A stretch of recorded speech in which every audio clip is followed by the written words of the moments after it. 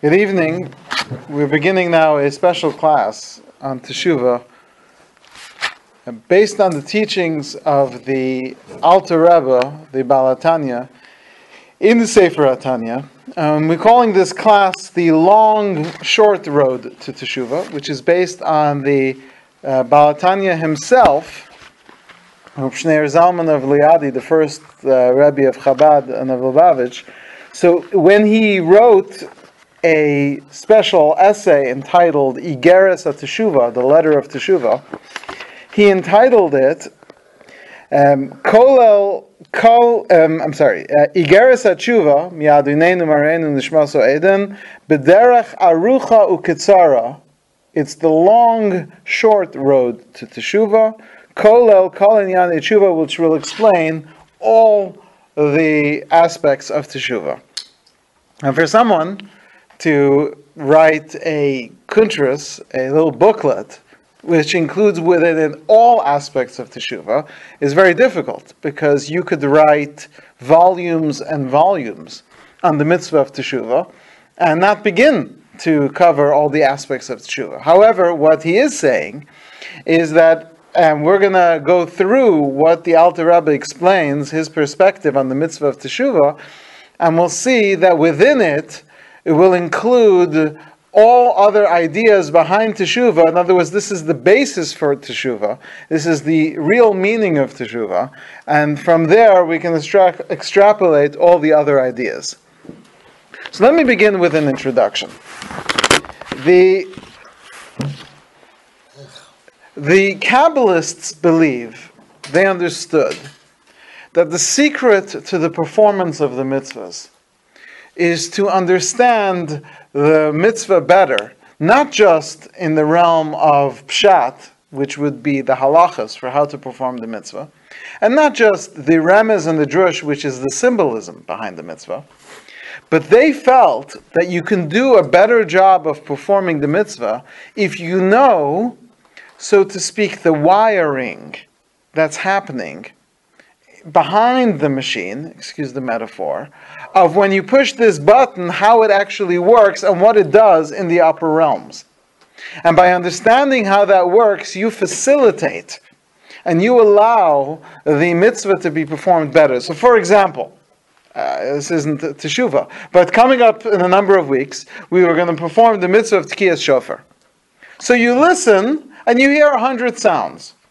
Is there a difference between this sound and that sound? Is there a difference? You just have to make sure they're a certain length and that they have a certain intensity.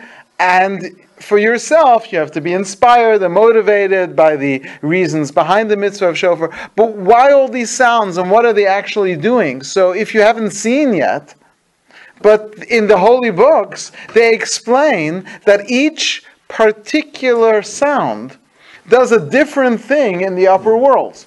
That's really complicated, all the kavanos of Tekiyas Shofar. And it would be nice if the person who's blowing shofar in your shul is familiar with these kavanos, these intentions, so that they can facilitate this.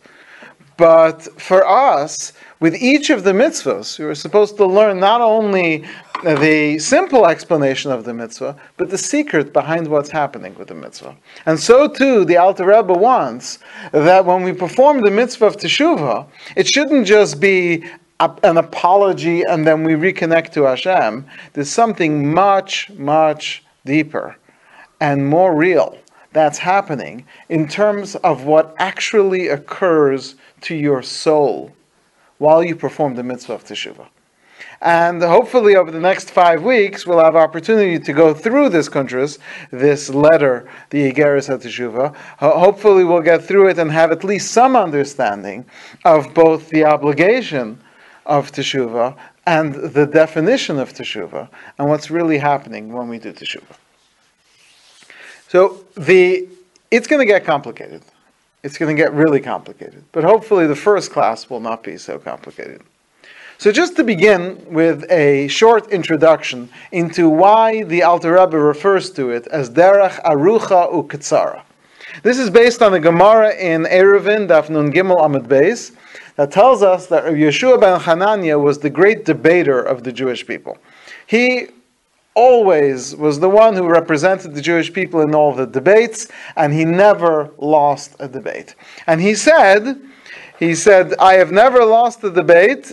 No person has ever defeated me, except for 3 occasions. There was a woman, there was a young girl, and there was a young boy.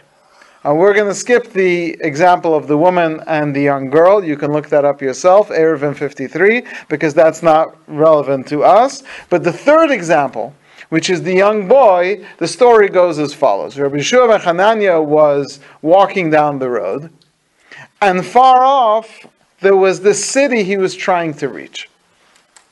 And he came to a fork in the road. And there was a young boy who was sitting in the fork in the road.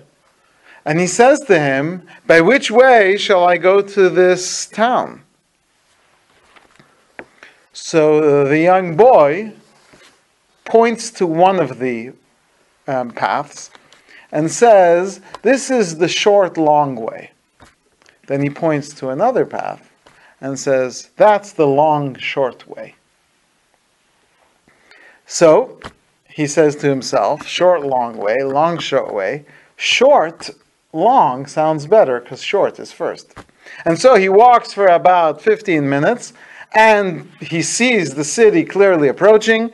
And as he reaches the city, he comes to a dead end, gardens and fields and a big giant wall. So he walks back to the fork in the road and sees the child still sitting there and says to him, you told me this was the short way. He said, I also told you it was the long way. Meaning, the short, long way is the path that all of us are always trying to take. It's the path where we try to keep it short, but when you do try to do things short and you don't do it properly, it ends up being the long way. You know why it's the long way? Because you have to walk all the way back and actually take the right road. But when you take the long, short road, that's the one where you do it slow and steady, and it might be the longer road, but it will get you there. And the Gemara tells us that Yeshua ben Hanania, when this boy said to him, but it's, I told you it's the short, long way. Nashakti val rosho, I kissed him on his head, v'amarti lo, and I said to him, Ashreichem Yisrael, how lucky are the Jewish people, shekulchem chachamim gedolim atem, you are all truly wise, migdolchem ad ketanchem, from the oldest to the youngest. Meaning that even this young Jewish child understood that every opportunity was an opportunity for a lesson. And although we don't have his name, this lesson that he would teach Rabbi Yeshua ben Hanania, which Rabbi Yeshua ben Hanania would then impart to us, remains with us forever. The Alter Rebbe is saying like this. You can try to do teshuvah, take the short way. Basically, you walk in Rosh Hashanah and just say to Hashem, I'm doing teshuvah, I'm returning to you, Mamlech HaKadosh Baruch Hu. And then on Yom Kippur, you recite all the piyutim, and you say all 5 prayers, and you clap Alshich, and you fast, and you do whatever you need to do, and then it's over. But where have you really gotten to? How different are you now than you were last year Elul? Do you feel like you had this short road and you came up against the brick wall, and now you've gone back and you find yourself once again in the fork in the road? And so he says, stop trying to take the short road over and over again. Let me explain to you the long, short way. And in this case, it's the complex, but truly meaningful way. The Sefer that the Alter Rebbe wrote is called Sefer Tanya. That's what everyone calls it. They say learning Tanya. Except Tanya was not the name of the Sefer as it was officially given. If you look in on the inside of every cover of the Sefer, it's actually called Likutei Amarim. Likutei Amarim means a collection of teachings or sayings, a collection of statements. If anything, there's another name given to it, which is Sefer Shel Beinonim, the book of the Beinonim, of the people who are not Tzadikim and not Rishaim, as defined in the book for anyone who's read it. Why do we call it the Sefer Tanya? So there's an ancient tradition amongst the Hasidim. The Zohar has many different sections, some of which are very, I call it pshat, almost like midrash. But some sections of the Zohar are really, really complex. You can read it 1,000 times and have no clue what it's talking about. One of those sections is called the Idra Rabbah. The Idra Rabbah is really, really complicated. And the Idra Rabbah begins with the word Tanya. Tanya is a word which appears in the Gemara, which means that there's been a Tanaic statement. The Idra Rabbah, this most complex section of the Zohar, begins with the word Tanya. So the Hasidim said, because the word Tanya is related to the word in the Torah which says, V'lama saniun es leiv Yisrael. Why do you deter? Why do you try to convince the Jewish people not to try? So that word taniun represents there's a force in the world that tells you it's too hard. I can't do it. It's too complex. There's a force in the world like that, like there's a force for anger, and there's a force for hatred. There's a force for, don't bother, it's too difficult. The word Tanya, which the Idra Rabbah begins with, is meant to say, no, you can. It goes against the Sani'un as Leiv B'nai Yisrael. Specifically, when it comes to looking into deeper levels of the Torah, many people go, listen, for me, just understanding the simple level is enough. Which is good. Most of the time you have to learn the simple level. You have to do the simple before you get to the complex. But if there's an idea which is a little more complicated, it just means you have to focus a little more and think a little harder. So we're not supposed to give in to that. I just want my Torah prepackaged and in an espresso shot. You have to work for it. And that's represented by the word Tanya. And that's why the Alter Rebbe begins the Sefer HaTanya with the word Tanya, even though he starts off quoting a Gemara, and that Gemara doesn't have the word Tanya. It's as if he put that word on purpose there, because he meant to say that this word should counteract this force trying to convince people to not bother. So it's interesting that when it comes to the Igeres HaTeshuvah, the Alter Rebbe again begins with the word Tanya. And here is how the Sefer begins. He quotes to us, and we're going directly into the definition of Teshuvah here.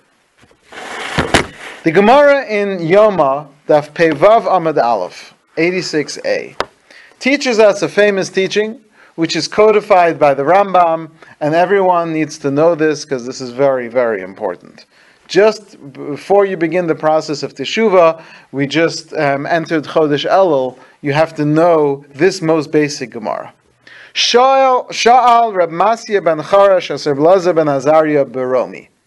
Reb Masya ben Charash asked Reb Elazar ben Azariah in Romi, Shamata, did you ever hear Arba'a Chaluke Kapara Shahaya Rabbi Yishmael Dorish, about the 4 levels or divisions of atonement that Rabbi Yishmael used to teach?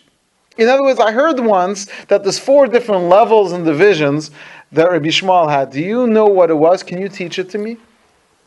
Amar, he said, no, it's not 4. Shloshehem, there's only 3. Uteshuva im kal echad ve'echad, but each one requires teshuva. So when you heard 4, you were mistaken. The 3 different levels of kapara, of atonement, but each one of these 3 needs the 4th one, which is teshuva. And here the Gemara begins. Avar al aseh. If one transgressed a positive commandment, V'shav, as soon as you do teshuva, einozaz misham achamochlen lo, immediately you are forgiven. Shenamar, as it says, shuvu banim shovavim, return my wayward children. Which means, as Rashi explains, that there are things for which teshuva alone can help. So what should teshuvah alone help for? I'm going to use an unfair term right now. For the lowest level, which is transgressing a positive commandment. If someone failed to fulfill a positive commandment, so let's take an example. If, let's say, someone didn't put tefillin on one day, or somebody didn't bench after they ate and they were fully satisfied, or someone didn't hear shofar, or any other positive commandment. So if you do teshuvah, and we haven't defined teshuvah, of course, that's going to come soon. If you do teshuvah, you are immediately forgiven. Next level. Avar alosase, if you transgressed a negative commandment. So we're considering that the next level of sin. Now, we can't even begin. But also teshuvah. So the first thing you have to do is teshuvah. Because as we'll see, every level needs teshuvah. But teshuvah tola, the teshuvah is only going to suspend and cause your punishment to be delayed. So if you do teshuvah, let's say somebody ate a non-kosher food, let's say someone ate bacon, or someone wore woolen linen. These are negative prohibitions. So when you do teshuvah, the teshuvah holds your sin up, it suspends it. For Yom Kippurim mechaper, and then Yom Kippur removes the sin. How do we know this? Shenamar, because it says, Ki bayom hazeh yichaper aleichem, upon this day, God will forgive you mikol chatisechem, from all your sins. And this is very important because this answers a very difficult question, and Rashi phrases it this way. If you would start from Bereshis Bar Elokim at the beginning of Tanakh, and go all the way till the end of Tanakh, at the end of Divrei Hayamim, do you know how many different times you will find that the Navi or the Torah tells you to do teshuvah? And each time it's described differently. We just had two verses. One verse says, Shuvu banim shavavim, do teshuvah, and that's it. And the other one says that Yom Kippur atones. What do I need Yom Kippur for? If teshuvah atones, why do I have a day of atonement? You have to do teshuvah. So Rabbi Shmuel is answering this question. He's saying that it depends on the level of the sin. If you've transgressed by failing to perform a positive commandment, for that teshuvah is enough. But if you've transgressed by actually transgressing a negative commandment, teshuvah is not enough. Teshuvah will hold it up, and Yom Kippur will atone. Now, we need both. If you don't do teshuvah, Yom Kippur doesn't help, according to this opinion. And if you just do teshuvah, eventually the sin will come back to haunt you, and it'll remain there, and you'll be punished. But if you do teshuvah for any negative things which you've done, and Yom Kippur goes by, so then you're atoned for. And I want to stress this because this is so important. Everyone, Ein Tzadik Ba'aretz, Ein Adam Tzadik Ba'aretz, Hashiyasa Tova Lo Yechta. No one is free of sin. No one is free of maybe even some more serious sins. But at least for the first two, and that's for transgressing a positive commandment or a negative commandment, teshuvah, and for a negative commandment, Yom Kippur will erase. Carrying on in the Gemara. Avar al krisus and misas beistin. If someone transgressed for one of the things which you're liable for either a death penalty by the hands of heaven or a death penalty by the hands of beistin, that's more serious. Here, this is kind of scary, but here it's not enough teshuvah and Yom Kippur. It's not gonna be enough. Yom Kippur will do something, which is also teshuvah. If you do teshuvah Yom Kippurim tolen. So just teshuvah will do nothing. Teshuvah and Yom Kippur will give you some time. V'yisurin memarkin, but the person has to suffer to be cleansed. And we're going to talk about this suffering. What's the point of suffering?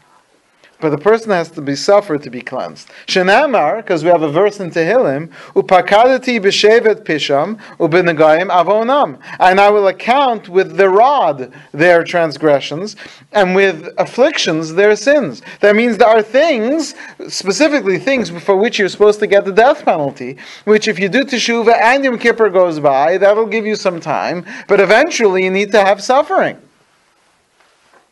And the verse suggests that you have to suffer, and we're assuming that the suffering is for the more serious sin.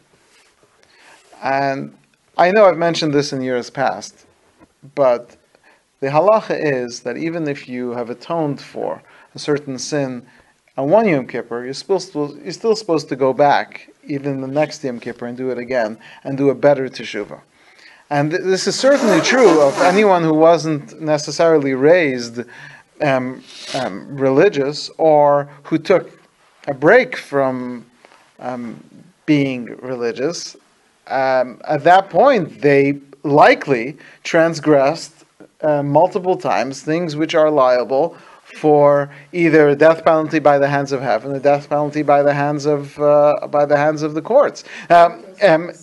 What? What are they? So I'll just give some examples, and perhaps at some point maybe we can discuss some of these things more. I'm just making the point that this isn't for anyone to feel bad about it. Obviously, if someone turns their life around and they come back, a Baal Teshuvah is even greater than a Tzaddik Gomor. But nevertheless, you still have to do Teshuvah on those things. So, for example, if someone did something as simple, but it's a simple act of buying meat that's not kosher, so that hasn't had the blood removed and hasn't had the fats, the prohibited chelav, removed. So those are two prohibitions, which, you didn't kill anyone, you didn't hurt anyone, but within the process of life, the person has transgressed things. Those are two examples of things for which you get the death penalty by the hands of heaven. If someone didn't know about Yom Kippur when they were younger, and they ate on Yom Kippur, that's something which technically is a transgression of something which now obviously they didn't know, so they wouldn't get the death penalty. But the point is, it's the level of sin for which is the equivalent of the death penalty by the hands of heaven. Or some things which are death penalty by the hands of the courts, by the hands of Beis Din, such as if someone didn't keep Shabbos properly. Right?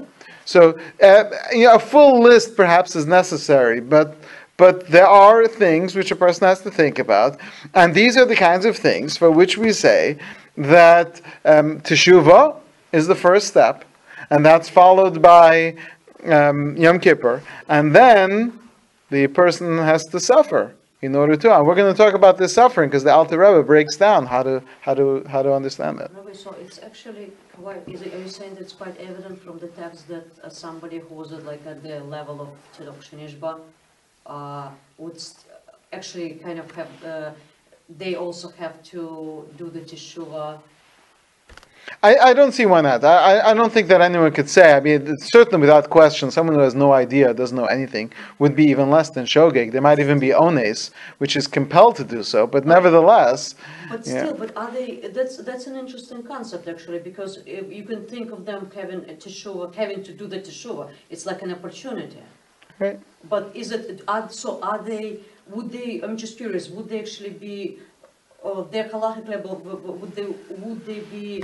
Liable for death penalty, or no, we said all these examples. You're not getting the death penalty because you didn't transgress with witnesses and warnings. You didn't even know about it. That's not the point. But you have transgressed something which is the kind of sin which is liable for the death penalty. So, this is what it's talking about. Yeah. So this means that it's somebody even like Tzedok Shenishba or. That's what we're saying. Yeah. Okay. Gemara continues, someone who has done the worst of all sins, which is the desecration of God's name, someone who does something publicly and everyone talks about how religious Jews, etc., or as Rashi defines it, someone who doesn't just sin themselves but causes other people to sin, Ein koach lo b'tshuva litlos. Teshuva will not suspend. Lo mi Yom Kippurim lechaper. Yom Kippur will not cleanse away. Will not wipe away. V'lo b'yisurin lamarik. And even suffering doesn't have the ability to save the person. Elokulam tolim. All three of them are going to suspend. Umisim amarekas, and only death will truly cleanse this person. Shnamar, because we have a pasuk in Yeshaya, v'nigla ba'aznei Hashem tzvakos, it will be revealed in the ears of God of hosts in Yechuper Avan Azalechem Atamusim, if this sin shall be forgiven for you until you die. So, which means that there's certain sins for which you need death to atone for, and the Gemara is explaining, or Rabbi Shmuel is explaining, that refers to Chilul Hashem. But they are not mentioning the sins which are written in the Sidurim for Teshuvah, Tefillah. No, we're talking about Teshuvah. We're talking about Teshuvah. You know, when the Rambam breaks down Hilchos Teshuvah, the Rambam adds that besides for Teshuvah, we need Tefillah and Tzedakah. But we're just trying to understand the mitzvah of Teshuvah itself. Rabbi, but so does it mean that death, everybody dies, or is it death from, outside forces? No, death atones. Death atones. Everyone dying. So what does it really mean? I mean, somebody commits, Chilul Hashem, and... so, you're right. So if he does Teshuvah, and Yom Kippur goes by, and he suffers, then when he dies, he'll be totally forgiven. Everybody dies. So yeah, but you have to die in a state of Teshuvah. Yeah, if you do Teshuvah, and you have Yom Kippur, and you suffer, then the death will be the full atonement. But still, it doesn't. As long as the person seems to has done all three, it seems like there's no difference because as long as the person lives, all the problem that they might have, all they feel is the suffering, the worst, right? Everybody dies, and once they die, everybody is clean. No, only if they have Teshuvah and Yom Kippur and suffering. Right, but also is the person before. So is the person. No, the other person before dies before they die. As soon as they suffer, they're forgiven. Yeah, but how do they care one way or another? You're asking a question as to what difference does it make whether they're forgiven in their lifetime or not. Yeah, but precisely. That might be answered later. Okay. Question for you. The basis of the Pesukim that these guys are formulating these divisions, what did the generations do before Tehillim was written, or Yeshayahu? I mean, what were they basing it on? Well, before Yeshaya or whatever, they would have not known what the different forms of atonement are. So what we're saying is this is what Rabbi Shmuel is doing. Rabbi Shmuel is saying, I have a problem. I see this verse which says Teshuvah is enough. I see this verse that says Yom Kippur will atone. This one says that suffering, and this one says death. He's reconciling them. Right. So he's saying there are different levels of sins. Right. Basing it on Tehillim. Right. Right. That's what he's doing. I get it. It's loosely constructed if you have to base it. Yeah, in fact, the way Rashi seems to read the Gemara, Rashi has the exact problem that you have, which is that Rashi is saying it seems arbitrary. You know that there's 4 levels, and we know this, the level of difficulty. Teshuvah is automatic. Yom Kippur is easier than suffering, and suffering is easier than death. So then it makes sense that you would line them up. But you don't see anything in the verse that actually suggests that it's referring to that. Yeah, Rashi seems to have that problem. In fact, the Alter Rebbe, the Baal HaTanya, asks a very difficult question. He says, when the halacha is, we know, that if you're faced with a positive commandment that clashes with a negative commandment, which one wins? Positive. The positive commandment. The famous rule called aseh, doche los aseh. A positive commandment will beat a negative commandment, which means which is more stringent? The positive commandment. So he asks, a great question, then why is it that when it comes to this hierarchy, the lowest level of transgression is the positive commandment? And here is where the Alter Rebbe begins to open up to us some of what we need to know about Teshuvah. So he says, when you transgress, let's start the other way. when you perform a positive commandment, the performance of a positive commandment, it has a greater effect than the lack of transgression of a negative commandment. When you do a mitzvah, such as shofar, or teshuvah, or sukkah, or learning Torah, or sending the mother bird away, when you do those things, he says you bring down a light all the way from the highest place, and that illuminates your soul and connects you to the light of Hashem through the mitzvahs. Something which is not true in the case where you don't transgress a negative commandment. It's like the juxtaposition of returning a lost object to someone who is just overjoyed to get it back, and not stealing. Right. Exactly. That's a great comparison. It's a great comparison. However, the other way, he says, once you've already transgressed, so the failure to perform a positive commandment is a failure to connect to that light. And the truth is that you can never, even when you do teshuvah, you can never bring back the light which you would have had you said that Shema that one time, had you done this act of kindness, had you kept Shabbos in the proper way. Because that moment is gone. Because you cannot bring back that moment. However, you're still neutral. You don't have that light, and certainly without question, you've rebelled against Hashem. So you've rebelled against Hashem because Hashem told you to do something and you didn't do it. So teshuvah, there's nothing that you've actually done. It's just the rebellion. So rebellion can be fixed through teshuvah, where you ask Hashem for forgiveness and you promise not to do it again, and then you reconnect to Hashem. But when you actually transgress a negative commandment, you bring a blemish into your soul, and that blemish reaches down into the depths of your soul to the equivalent of what the mitzvah would have brought light to your soul. And therefore, teshuvah is not enough. Because teshuvah simply apologizes for the rebellion. But what you need is kapara. And this is very important because the Alter Rebbe stresses this. You know what the word kaper means? To wash away. To wash.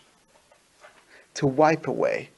Meaning you're not just apologizing, you're actually cleaning up the mess. So therefore, he says, yes, the performance of a positive commandment is a higher level than the performance of a negative commandment, meaning not transgressing it. But when it comes to the sin, the failure to perform a positive commandment causes you to have a rebellion against God. You didn't listen, so which you can do teshuvah for. But the transgression of a negative commandment actually creates this blemish, which reaches down into the deepest depths of your soul, and that you need more than just an apology. You have to actually clean the mess. So he says, Ki bayom hazeh an Yom Kippur, yichaper aleichem. Yom Kippur washes it away. Yichaper aleichem, litaher eschem, mikol chatosechem, to purify you from all your sins.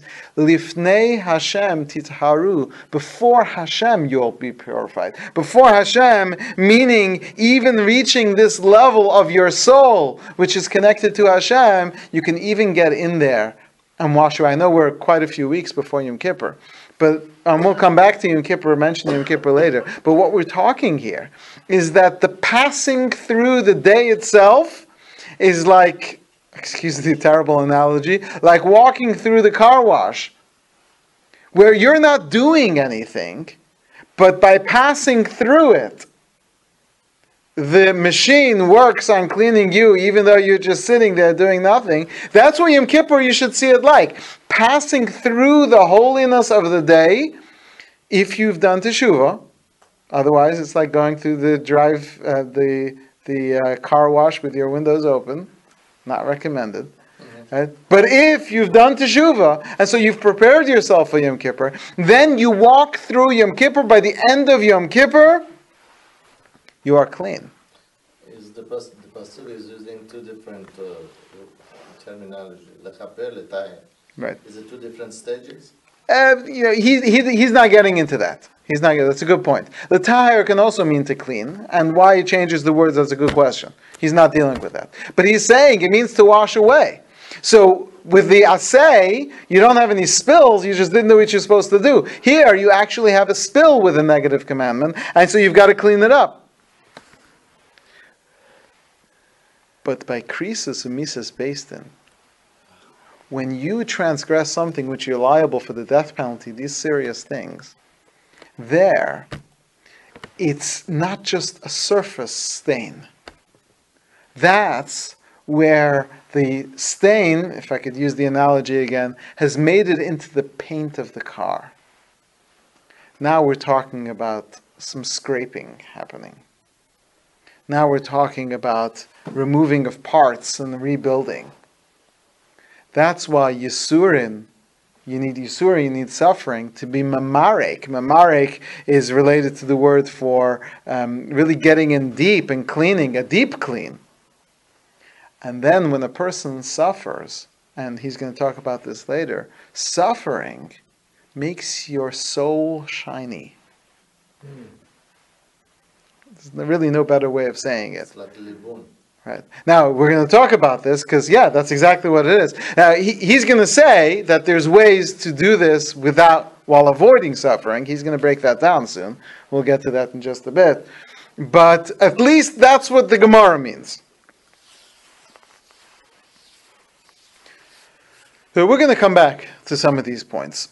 But the Baal Tanya says, so now what we've got for ourselves is teshuvah across the board. You always have to do teshuvah. You should do teshuvah right away. It's already the month of Elul.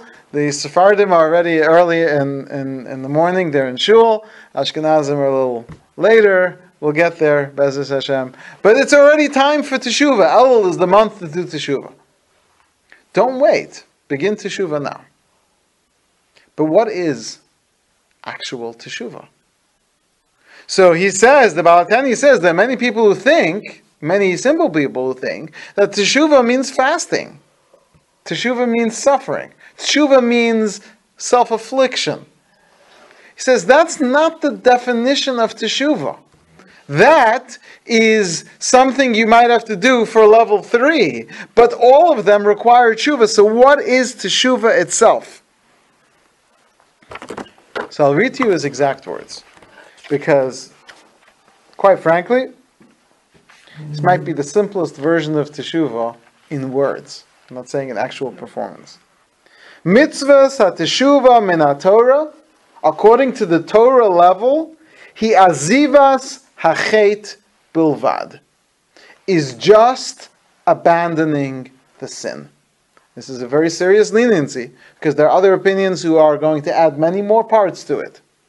But according to the Baal Tanya, the mitzvah of teshuvah, according to the Torah level, is simply to abandon and stop doing bad things. Dahainu, sheyigmor belibo, to decide in your heart, belev shalim, with a complete heart. Leval yashuv od lekisla, that you will no longer go back to this foolishness. Limrod b'malchusa yizbarach, to rebel against Hashem or transgress either positive or negative commandments. This is very serious leniency, and I'm not calling it a leniency because it's easy. I'm saying it's a leniency because what he's saying is like this. Let's take an example. If, let's say, a person, one point in their life,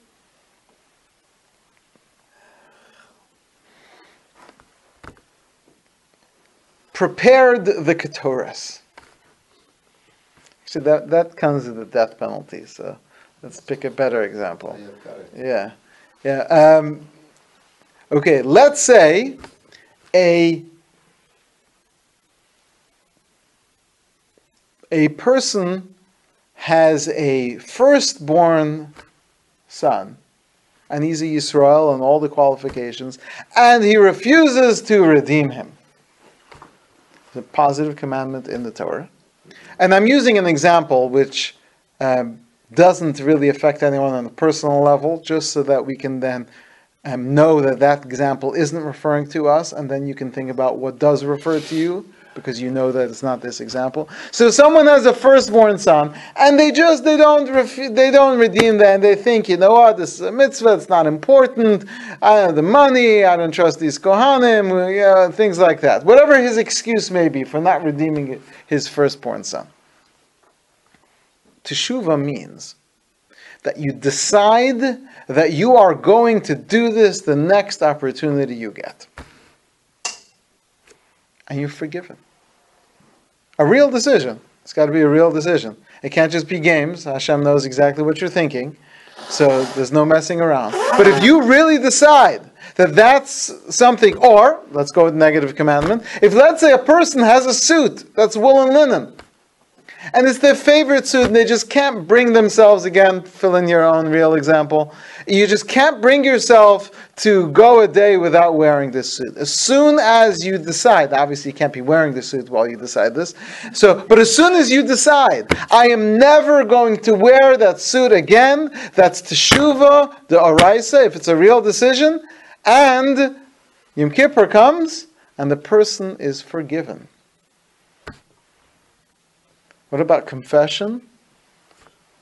What about all the other parts of teshuvah? He says those might come later.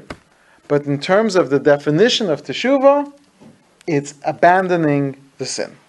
Rabbi, but the positive light that you missed by not doing the positive mitzvah, it doesn't come back, right? Right, that light cannot be returned, at least not with just teshuvah. Okay. It's stating the obvious. If true teshuvah means you're not going to do that same sin again. Why is this such a chiddush? Because the chiddush is that it's just that. But you just the decision. When Yom Kippur comes, the Yom Kippur is not teshuvah. Yom Kippur is above that. Yom Kippur is a cleansing which happens. The positive commandment you're forgiven right away. As soon as you decide, I'm no longer ever gonna have firstborn children and not redeem them. As soon as you make that decision. I tell you why it's weird. Well, it's per wife. Well, it's per wife, because yeah. Per wife. No, it's kind of. I think the thing is that even missing the positive command, it involves rebellion. So it is actually a chiddush, because it means that just doing that, you're forgiven for this kind of a negative transgression. Right, but that's what we're saying. For rebellion, it's enough to just stop doing it. That's it. So if the decision's a real decision, the person really sincerely means to do it, but the next time they're faced with that temptation, they give in. So they've been forgiven as soon as they did that teshuvah. Yeah, it doesn't undo. And then they do it again. Do they have to do teshuvah for the first and the Well, second you have to time, keep. since they didn't really... You have to keep doing teshuvah, as we'll see, in case your teshuvah wasn't a real teshuvah. In other words, in theory, if you would know that your decision was a real decision, you would be fine. But if you end up doing it again, you might have to question your own decision. But in theory, absolutely. If a person decides, I'm never going to do that again, never. And then they're walking down the street, and then the greatest suit in the world ever is there in the window, and they just can't help it. And so they have to wear this wool and linen suit. They really decided, then they would still be forgiven. And that's not according to Rambam. Rambam wants that when you get to the situation to do the same sin again, you're not... Right, the simple reading of the Rambam for sure. There's some debate as to what the Rambam holds. Rambam wants a confession, and when you get to the same situation, if you don't do it, and then of course you have to say Chatati Avitu Shati, and then. Right. Certainly, right. Other opinions are going to require a lot more. I want to know what is the difference between his description of Teshuvah and Rambam. So he's going to explain. He's going to explain. So, see, because they're really not disagreeing to a certain extent. He's just talking about how to perform the mitzvah of teshuvah, but he still agrees you need these other things. And that's what he's going to explain. So he goes on to explain that the same thing would be if someone transgresses something for which you're liable for the death penalty by the hands of heaven, or even the death penalty by the hands of Beis Din. Teshuvah is to literally... Teshuvah means to return. To return means to come back. When you sin, you go away from God, and when you stop sinning, you come back. All the other stuff, he says, like the suffering, that is a deeper level. And here he's going to say it again, and it's hard for us to handle, but don't worry, it'll get a little easier. He says like this: what you've done by doing your teshuvah,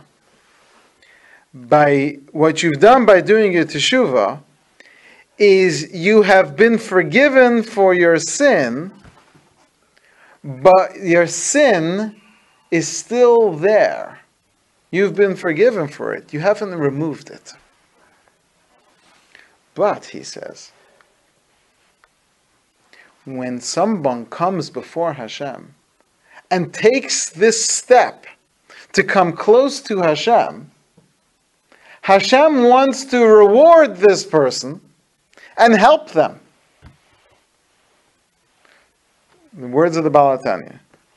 So out of Hashem's love for the person, which is a reflection of the love that the person has shown for Hashem, Hashem sends this person suffering to remove the sin.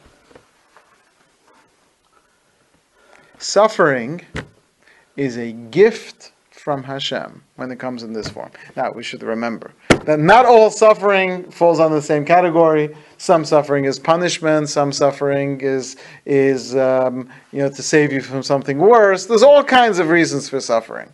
But when we talk about Yisurim cleansing the person, he says the person already has been forgiven for the sin as soon as they did teshuvah.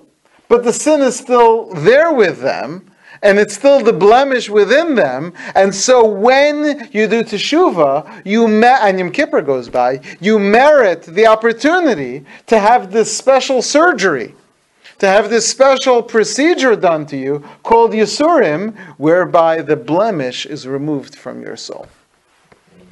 What role does Yom Kippur have? When you say Kriya Shema Amita, don't we ask to not be subject to Yisurim?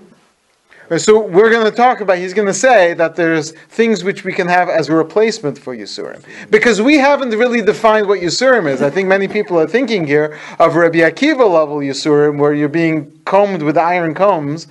His flesh was being combed with iron combs. We're going to explain that's not what it means. I mean, the Gemara tells us that even when you put your hands in your pocket to pull out a quarter, and the quarter is in the other pocket, that might be suffering. It means difficulties in life. We want the minor ones, but we're not davening that we shouldn't have Yisurim, that Hashem shouldn't send traffic jams to make our day a little longer. People should thank HaKadosh Baruch Hu every time they get stuck in the traffic jam and they're not late to something as a result of that. They're just getting home later, because here you have suffering, which, count your blessings, that's relatively mild in terms of, it's just annoyances. Annoyances, you should be thanking all the people who annoy you, because they bring you suffering with very limited cost. Don't actually thank them for annoying. Robocall. Well, that would work, actually. Yeah, right. What role does Yom Kippur play then? If you're forgiven due to the teshuvah, and it's the Yisurim that actually cleanse the neshama. So for positive commandments, you don't need Yom Kippur. For negative commandments, Yom Kippur, you don't even need the suffering, because Yom Kippur will wash you off. Right, so what does Yom Kippur play in this? For these more serious things, teshuvah itself and Yom Kippur will suspend and delay the punishment until the suffering can come and cleanse you. So why do you need punishment to be delayed if you've already been forgiven? Well, you've been forgiven for what you've done, but you still have the cleansing that needs to happen. The sin is still there, and the person in the next world is still going to be called out. So Yom Kippur delays the Yisurim? Yom Kippur delays the onesh, whatever that means, whatever punishment you're supposed to get, and Yisurim will save you from the real onesh. Again, all these terms have to be defined. Okay. However, there are many people make this mistake, and there are many people still today who think that the real atonement of Yom Kippur or any other sin is the fasting. According to this, the fasting isn't really related to Teshuvah at all. It's just the mitzvah of Yom Kippur, although we'll give the fasting anything. The Rambam, in all of Hilchos Teshuvah, doesn't bring that a person should fast days, in order to atone for a sin. The Rambam doesn't bring it at all. The problem is, what the Gemara doesn't tell us, is that there's a verse in the book of Yoel, which the Alter Rebbe quotes, which says, "Shuvu adi b'chol avavchem b'tzom u'bebechi." You should return with fasting and crying. Which means that Yoel, unlike all these other verses, actually requires fasting. So the Alter Rebbe answers the question. He says, fasting is in order to remove the suffering from the generation, from the community as a whole. That's why Tainis Tzibur, such as Tainis Esther, Tzom Gedalia, all these are for communal issues. But for your personal sins, in order for you not to get your personal punishment, that you don't need to fast. The problem is that if you look in all the ancient books written 600-700 years ago, all of them give lists of fasts. Reading those is the most depressing experience in the process of teshuvah. If anyone's read any of these books that describe how to properly do teshuvah, they describe, based on the holy books and the holy teachings, a number of fasts that you have to do for each particular sin. And let me just say it like this, which the Alter Rebbe basically confirms. He says, if you were to follow the system described in these books, don't expect to ever see food again.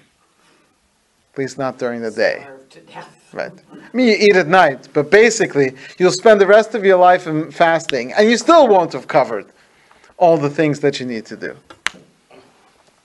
So he says, no. Those fast, you don't need fasting for teshuvah. That's in order to be saved from suffering. You can replace your suffering with fasting. Furthermore, fasting itself is a great way to humble yourself and to connect to Hashem faster. And furthermore, maybe there's a problem that you're not doing teshuvah properly, and so the fasting will do it. But the fasting itself is not teshuvah.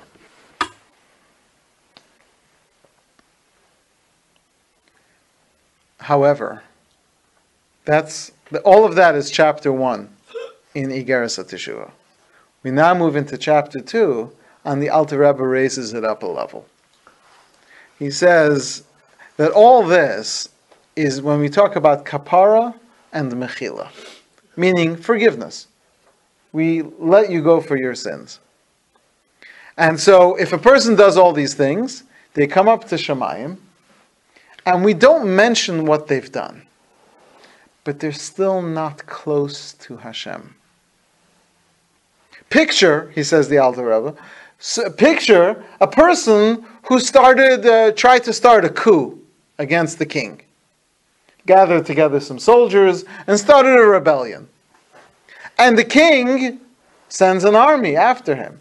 And he immediately realizes his mistake, sends a letter to the king and apologizes.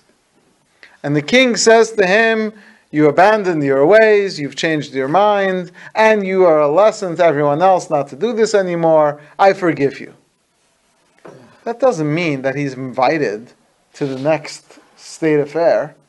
That doesn't mean he's invited to the next ball thrown by the king. Then what does the forgiveness mean? So it just means that you won't be in the negative. That's all forgiveness does. But what you need in order to come into the positive is you have to actually do positive things.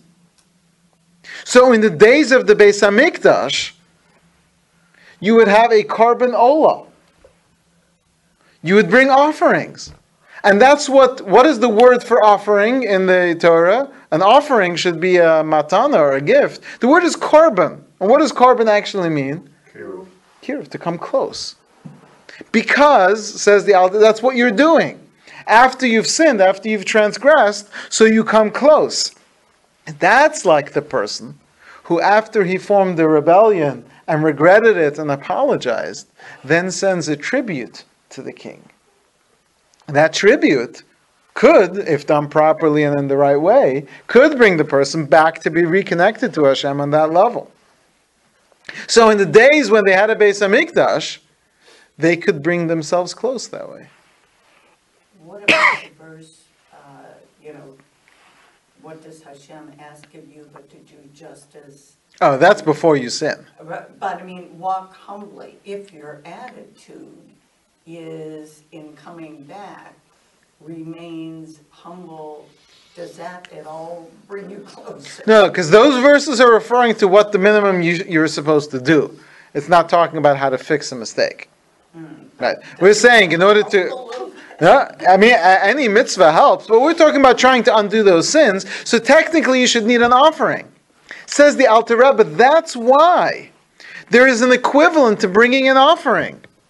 That's why the fasting becomes such a big deal. Fasting isn't part of the teshuvah process in terms of wiping away the sin. The fasting is an actual offering of your, in Talmudic terms, own flesh and blood, which you are diminishing for the sake of giving tribute to Hashem. This is why in the Gemara we find there were many great rabbis in the Gemara, Tanaim and Amoraim, who when they committed even the slightest transgression, they would fast many fasts. And you'd be shocked when you would hear, so if you would look at the list, and again, the Alter Rebbe is going to talk you out of this, but if you would look at the list, you would see that, for example, every time you became angry, you have to fast 151 fasts. For each time you've become angry. Every time you missed a tefillah, at least for the men who are obligated in tefillah 3 times a day, every time you missed a tefillah, you have to fast 61 days. For each tefillah. It's incredible. Why? Because the Arizal calculated that much is the blemish created or the distance created by each of these sins, and when you need to fast this many times in order to, so to speak, bring this many offerings in order to atone for it. And as the Alter Rebbe will explain, I think we're out of time, so we'll stop here, but he'll explain that we don't have the strength to do this anymore. We don't have the ability, we can't handle fasts. In those days, these people could fast, they would suffer, and they'd put up with it and function. Today, look how people are 2 hours before the fast is over. It's just not an option anymore. So what do we have, what can we do in order to atone? Mitzvah Hashem will pick up on this next week. So I'm still stuck on the...